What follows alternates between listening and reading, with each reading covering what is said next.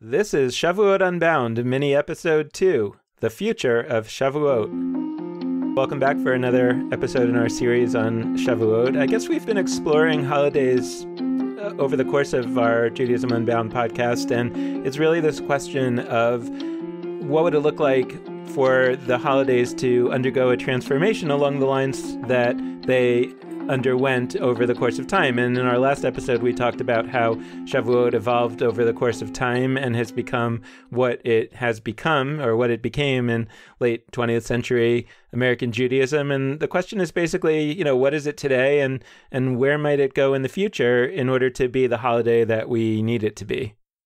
What excites me largely about the future tense conversation of Shavuot is that, at least for many of us, Shavuot was not central in our Jewish lives in any meaningful way. I didn't know. I mean, I heard the word Shavuot, but I didn't actually celebrate the holiday in any way at all until I was in college.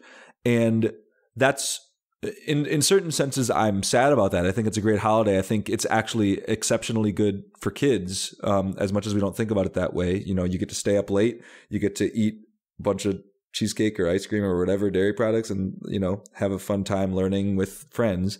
But I just get really excited about the possibility of taking holidays that have less of sort of a pre-established correct way of doing them in our collective consciousness, and then creating our own. Because often with bigger ticket holidays, Rosh Hashanah, Yom Kippur, Passover, etc., I feel like we are so connected to, the formula, Rosh Hashanah, Yom Kippur, there's the whole liturgy. And even people that are progressive about it are still working from that framework and going with that. Passover, we've talked about, we're ahead of the game compared to many holidays, and people are experimenting, but still you've got your 15 parts of the Seder that are set up in virtually every single Haggadah, and people have a hard time really getting outside of that if they wanted to. But Shavuot, it's less liturgical in general. Even in traditional circles, it's less about, these are the words we must say, these are the rituals we must do. It's much more an experience of connecting to this idea of receiving the Torah. And, in contemporary times, there's been this late night study ritual. And the idea that it's so open-ended for a lot of us really gets me stoked about what we could sort of fill in the gaps with.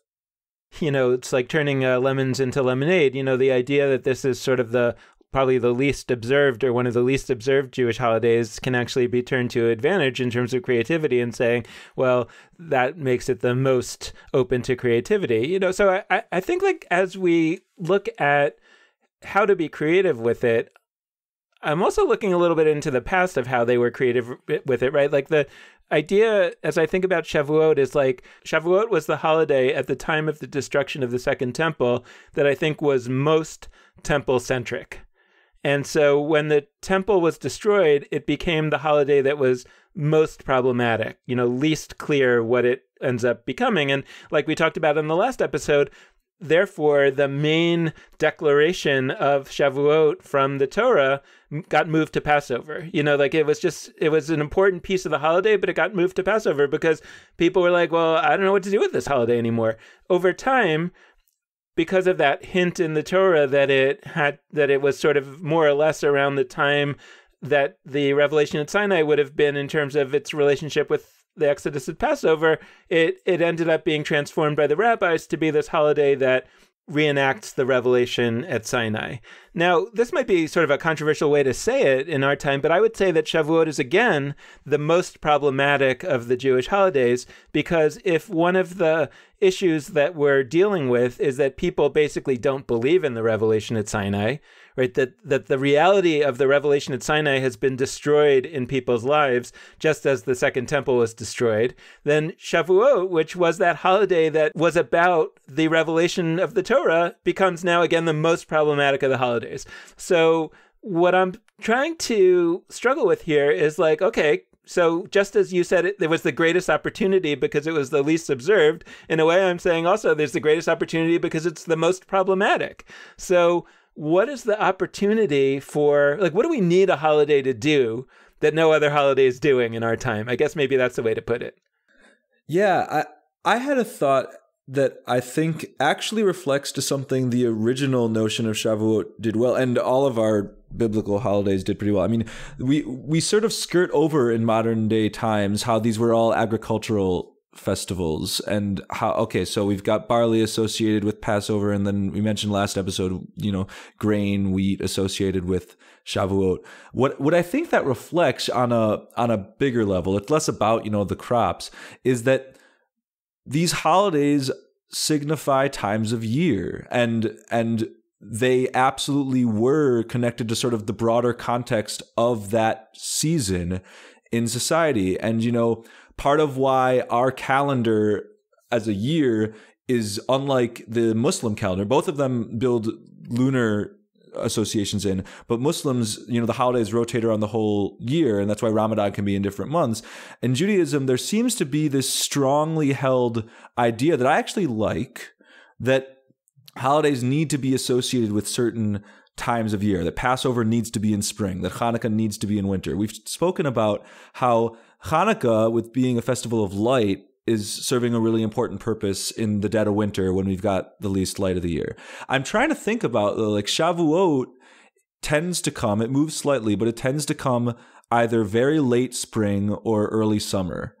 And I don't have exactly the answer for like what like broader societal anchor we would tie Shavuot to that would be similar to like harvests. But I feel like there's something there where Shavuot could be more tied to that shift from spring to summer. We get at that a little bit with Lag BaOmer, the 33rd day of the Omer counting, which often has been observed as like a field day and being outdoors and enjoying that entry into summer, which I'm kind of bummed about actually, because I'd like that. Like that would be the obvious answer, to put that on Shavuot, and we sort of already have that in a different holiday. But maybe the answer is we take that and put it on Shavuot because Lag BaOmer is maybe one of the only holidays that people have less of a consciousness of than Shavuot. But maybe the answer is that there's some other element of the summertime that we could play with here. I don't know. Yeah, I love that. I love the way you're going with that. I think that's really interesting. Particularly, it's funny. Like growing up, I remember when every year the holiday of Tu B'Shvat would come along. That's generally around February. It's the New Year for the trees on the Jewish calendar. And I remember being in like a Jewish school, and they would say, "Oh, well, here in America, it's the middle of winter, and it's not really the New Year for the trees. That doesn't make any sense. But in Israel, it's more springtime, and so it would make a lot more sense." And it's like, okay, but like as a little kid, I was like that kind of didn't make a whole lot of impression. I'm like, okay, so this holiday just doesn't seem too relevant to my experience here in America. And it's really interesting to think about, right? Like we talk about Passover as a holiday of the springtime, but it's pretty much kind of, in America, it's kind of touchy how springy it is when it's Passover. But you're right. Like so in Israel, Shavuot is much more kind of in the heat of the summer, but here in America, it's much more around the real turn of the weather to be better. And I think that's really interesting to think about how Shavuot might incorporate aspects of that. I also think about Sukkot and the idea that when we, if the idea is to actually live in your sukkah on the holiday of Sukkot, in that temporary dwelling, but in America, it's usually too rainy and too cold to really live outside in the sukkah. And so that aspect of the holiday of Sukkot isn't really experienced very much by American Jews. Now, people talk about the holiday of Sukkot and say, well, but that's the whole point. The point is that life is fragile and it's not always, we're not always able to live in the comfort of our home, and et cetera, et cetera. But realistically, it's too cold and too rainy. It's to an extreme for that to really work in the fall.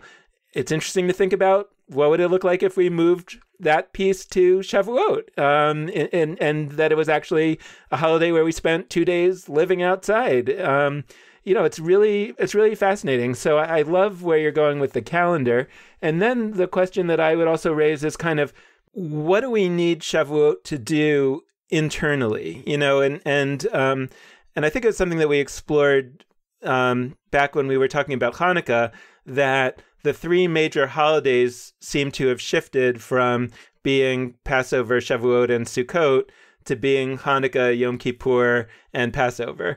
And that the holidays play different roles. And so now Yom Kippur plays the role of sort of introspection.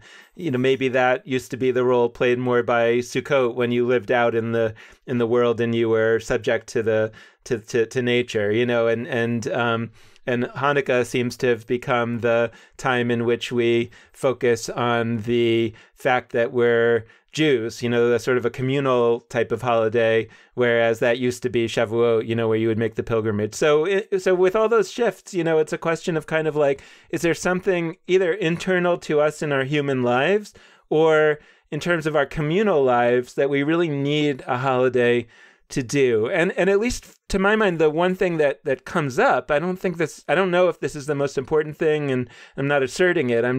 The thing that comes up is really to anchor it in this practice of staying up all night studying, right? Because yes, that emerged out of a understanding of Shavuot, that it was the reenactment of the revelation at Sinai, and therefore we should study the Torah. But I actually think that a holiday devoted to a sort of deep dive, a sort of extreme studying of Jewish content makes sense and is useful, whether or not it's actually a reenactment of the revelation at Sinai. Yeah, I totally agree. And just the reason that I connect to Shavuot so deeply is that I'm a nerd, and the idea of spending a few hours with the texts of my choice. Some of them are going to be Jewish texts, some of them are not. And some of them might be literal book texts. Some of them will be, online through our Shavuot Unbound piece, whatever. That idea actually gets me really excited. And I recognize that's not quite universal, but there are a lot of people that actually like nerding out and learning text either independently or especially when you do so in communities. I mean, communities that have very few communities in the sense of synagogue congregations that have very few events, even if you're a very small synagogue, often have weekly Torah study. And I think that's a reflection that even as, entire holiday, they might not have a Shavuot thing, by the way, these smaller congregations. That might not be a holiday that's sort of big enough that they do anything. But they very often do have study together. And I think that's something that registers for a lot of people, and that might not. And I often get pushback like, oh, it's just sort of like an intellectual thing, and like there are lots of people that won't want to. And I say, okay, great. Like, let's make sure that there are other ways of having this holiday speak to people that are not just focused on the intellect, but like, I think that is an important thing. And the last piece that I wanted to bring in is this very strange Hebrew language thing that I never knew about until I started learning a lot more, which is that Shavuot, the exact same word with the same spelling, means two totally different things, which is Shavuot means weeks, but it also means oaths in the sense of like an oath that you make, and it's talked about in the Torah. And you asked the question, like, what does Shavuot need to do for us internally? And I think it's far enough away from the high holidays that it actually could be, in a meaningful sense, a chance to sort of think about whatever internal work we may have done on Rosh Hashanah and Yom Kippur, like a chance to sort of evaluate ourselves and think about how we've done on that, and also to look forward to the next one. I mean, traditionally, people talk about how the holiday of the 9th of Av, later in the summer, which is a fast day, in certain senses, like kickstarts the lead up to the high holidays. But I think for a lot of people, it doesn't really. And there's not really a meaningful reason why, other than that, okay, I guess it's, a couple months beforehand.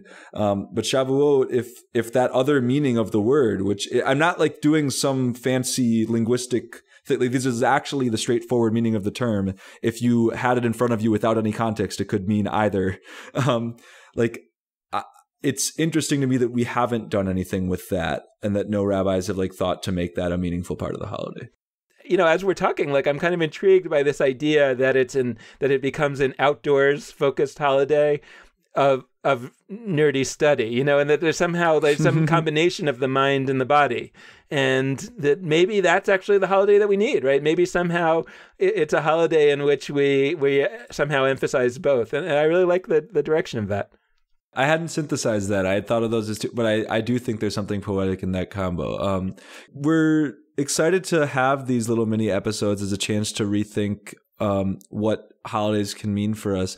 And we also want to make a plug that if you are enjoying this one, that you can totally participate in other of our Shavuot, I don't know if it's programming or stuff, but through our website, and you can access that at JudaismUnbound.com. It's called Shavuot Unbound, and it's our homepage during Shavuot, so you won't have to navigate much farther than that. But the other piece that we'd like to mention is that there are 3 other episodes, mini episodes, where Dan and I look at various features of this holiday of ours. The first one was the one previous to this, where we looked back at the history of Shavuot, but we have 2 others coming after this. The first one looks at the role that dairy products play in this holiday. Why the heck do we have dairy late into the night on Shavuot? And the last one looks at the book of Ruth, which is traditionally associated with this holiday. So we would love you to check those out and be in touch with us at dan@nextjewishfuture.org or lex@nextjewishfuture.org if you have thoughts, feedback, etc.